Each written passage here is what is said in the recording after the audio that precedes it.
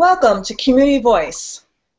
Community Voices is all about talking to broad range to many communities. And today I have the wonderful presence to have with me Susan Neustrom. Welcome, Susan. Welcome. I'm glad to be here. Thank you. I'm really happy to have you with me. And I'm really happy because you have wonderful conversations about leadership that you talk about, and your company is actually called Leading to Action. So that's what we're going to be talking about today. So I would love for you to share with the audience, how did you come up with a title for your business called Leading to Action? Well, for me, it was a combination of leadership and taking action. And what led me to that is for many organizations, strategy is number one, is concentrating on the strategy. What do I need to do? What do I need to do? But really, strategy is only a plan. You need action. You need steps. You need the how-to. And the how-to is what gets you where you need to go. So when you are a leader, you need to take everyone to action. And so that is the basis of my company. And I know you work with various different types of companies. You work with for-profit and nonprofit, or do you mostly focus on nonprofits? For the consulting, I work with nonprofits. For coaching, I work with nonprofits and for-profits also, and individuals. What would you say are the biggest components for with your interview, I'd love to focus on leadership and then the components of, like you said, leading to action.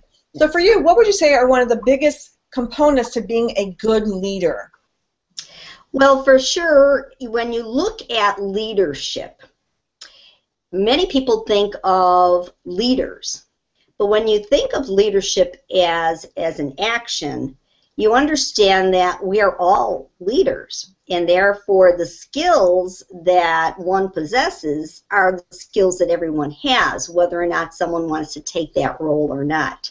And therefore, leadership in itself is skills that we all possess. And bringing that out, a true leader will continue to bring out those skills in everyone so that an organization has not only a leader, but leaders throughout.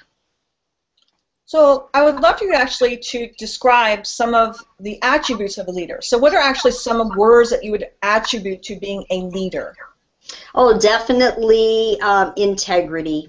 Being able to influence, have impact, understand others, have compassion, and be able to understand values, both yours and others. And there would be some traits that you would say would be now leading towards action. It is understanding the readiness of followers, understanding where people are at. It's great to take action, but unless you have someone following you, you're not going anywhere. And so it is understanding where is everyone at. Leading means change. And when you experience change, often many are resistant. And so how do you get that buy-in? How do you motivate people to embrace that change and move forward? And that's one of the biggest challenges of being a leader and having those leadership skills. How do you do that? And so understanding where someone is at, what those resistant pieces may be, and being able to address that is the beginning of moving in a direction that you want to go. So you brought up a very key word right there, change and the buy-in. Yes. So what are some tips and tools that you can say that you can give to the audience, and how do you get the buy-in on change? Because that's a big one. It takes change to get growth in any company, and not just companies, in life. Yes. So what are some tips and tools you can give to people to get people to buy into change? Well, when you craft a vision, most leaders will have a really, really great vision. You need to articulate that vision as being something that offers hope, that offers a new way to look at things, gives an advantage over what is presently known, and that vision has to be crystal clear. It cannot be vague. It has to have steps leading to where you need to go. And you have to continuously support individuals that are working with you in order to create that change. And letting everyone have a voice and being able to not only lead, but also follow. Well, let's expand upon that, though, because I think change is a really big piece. So what are some additional tips you can give on change? I think change is a critical piece.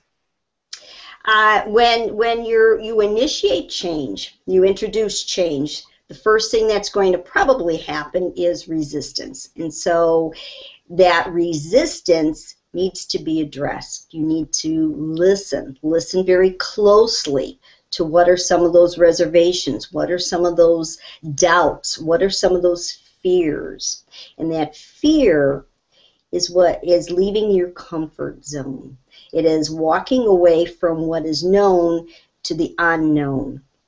And in order to follow that path, to go to the unknown, you need support. You need a nice soft cushion to land on as you are entering into the unknown. So for a leader, it means creating small steps, celebrating success, and walking along, not in front of those that are making those changes. And I agree with that. And a lot of people are afraid to take baby steps. They want to take leaps and bounds. Oh, yes, yes. Exactly. We all want to take those huge strides. Mm-hmm. And I agree, in a company, sometimes taking small steps and celebrating those small successes then enables you to then take those larger and larger steps, so that, again, as they see small successes and their confidence is building, then you can take those bigger and bigger steps. Yes. So I think that really is a critical component to showing that, hey, we can have these victories, then we can have these bigger and bigger victories. But to automatically go in and accept the apple cart, if you will, can create dissension, if you will. Exactly. Another component of change is definitely creating a new story. When you exist in an environment that has not changed, you have a story. You now have to create a new story. And creating that new story is really a critical component of change. What will that story look like as we change? And as everyone embraces that story, they become closer and closer to making that change happen. And that story is part of the fabric of that change. It is how it is woven into where people move to. And that story is very, very important. That's another great thing you just brought up. I find getting your team involved in the story. So it's great if you create a story, but you also have to get your whole team involved in the story. And that means having these meetings and allowing the team to be involved in the story. Oh, so yes. having meetings and having brainstorming and letting people be involved in the new storytelling. So Yes. do you have any suggestions to add to the story? Do you have any comments on the story? Do you have any suggestions on changing the story a little bit? In other words, obviously, as you, the CEO or the owner of the company or the creator of the story, you want to get your members, your team members, involved in the story. So maybe they may have a minor tweak, and you may have to go, okay, I can see that. I can see us adding a little bit to that story.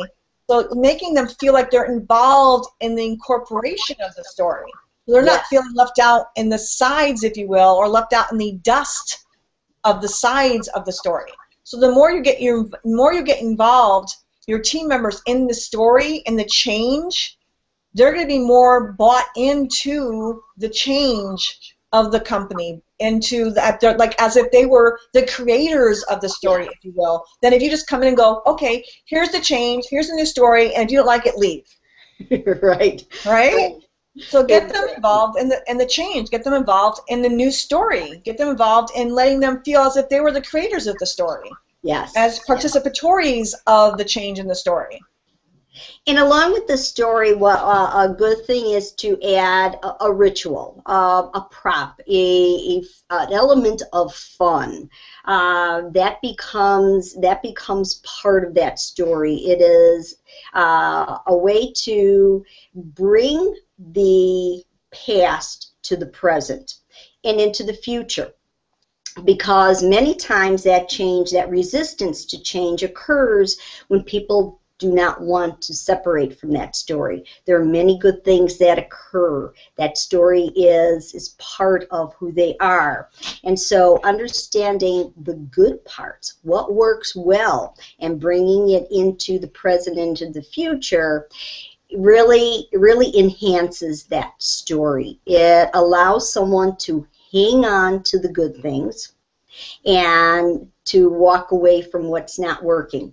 I use the metaphor of when you buy a new house, you have to take what the memories from the old house, you have to throw out things that no longer fit, and then you also are going to purchase new things for your new house. And so when you move into your house, you have your memories that you hold on to. You have brand new items to use in your house, but then the things that no longer fit get discarded. That's what change looks like. Exactly. Or what about the old wise tale where it's like you don't throw the baby out with the bathwater? Right. It's like, exactly. There are some things that you are going to want to bring with the company into your new model. Yes. You are going to want to bring the things that really did work really, really well. Yes. And then there are some things that are outdated, no longer serve, and are not helping your company grow. Right. And then you're going to want to take in some of the new technologies that are still growing and technologies that are going to take you into the future. Yes. And you're going to want to bring those along with you. Exactly. So yes, obviously you want to take a little bit of the old and bring it with you, and then you're going to want to take something of the present, and then you're going to want to start growing with the new things that are going to take you into the future. And with that, we have to have the open mind to be open to seeing those things. Yes. So a lot of times we have these, horse blinders on, right? We don't want to see what's out there. We're so comfortable, as we call it, like you said, in this little box, in this little comfort zone. We don't want to grow because we're in the status quo of what's comfortable. Exactly. So we have to be willing to also be put out of our comfort zone to grow. Yes. So I think that is a great analogy of the house, because it is really true. Some things that we really hold dear, and they give us warm fuzzies, and it's like, oh, that feels so great. I love the way things used to be, and yet in order to grow, we have to be willing to let go of some of it, take some of that really did make us grow, and then be willing to be open enough to see what's going to take us to the next place in order to grow our company more. That is if we want to. Not again, that's a choice. Do we want to grow? Yes. Right? That's a choice. We don't have to, but it's a choice. Yes. And many times when you look at growth, you consider it to be enlarging, doing more than you've done before. Growth does not necessarily mean that. It can mean enhancing of services and products. It can mean increasing technology. It can mean doing something different than we've done before, but not necessarily increase in size. And for many organizations, immediately that's the only definition of growth. But growth encompasses much, much more. And so identifying what growth means to each individual within the company will help to create a much better change process. Exactly. I agree with that. So why don't you talk a little bit about your business and how you work with clients and or businesses, because I know you work with individuals and you work with companies. So why don't you talk a little bit and how you work with people and what your company offers? Okay. Leading to Action works with not-for-profits on HR issues, capacity building, meaning where is the gap in what you're doing? Is there something that's preventing the company from moving forward, from creating the change that's necessary? Looking at talent development, how do I grow my people? What happens? I also work with individuals in coaching. Both leadership coaching, life coaching, and business coaching. And that is a one-on-one activity that if you're ready to move to the next level in your life, in your leadership, in your business, I work with you to find that purpose, find a way, and achieve your goals. And where can people find you? Because this also is a podcast, so where can people find you? Okay, you can find me on, do you want me to give the website? Yes. Okay. It is www.leadingtoaction.com. You can also read my blog, which is www.susanneustrom.com. And what are some valuable tips you'd like to leave the audience with? One of the tips that I would like to leave the audience with is that all of us possess leadership skills. And one of the theories, there's many theories on leadership, but one of the theories that I truly believe in, I live, and I see other leaders living this theory. I call it the follow to lead theory, and it contains the 4 whys of leadership. And to be a leader, you need to understand your values, your passion, your patterns, and your purpose. And we all possess that. How do I find that? How do I lead from that? Those 4 whys. Once you discover that, you discover your true purpose of leadership. Well, thank you so much for joining me.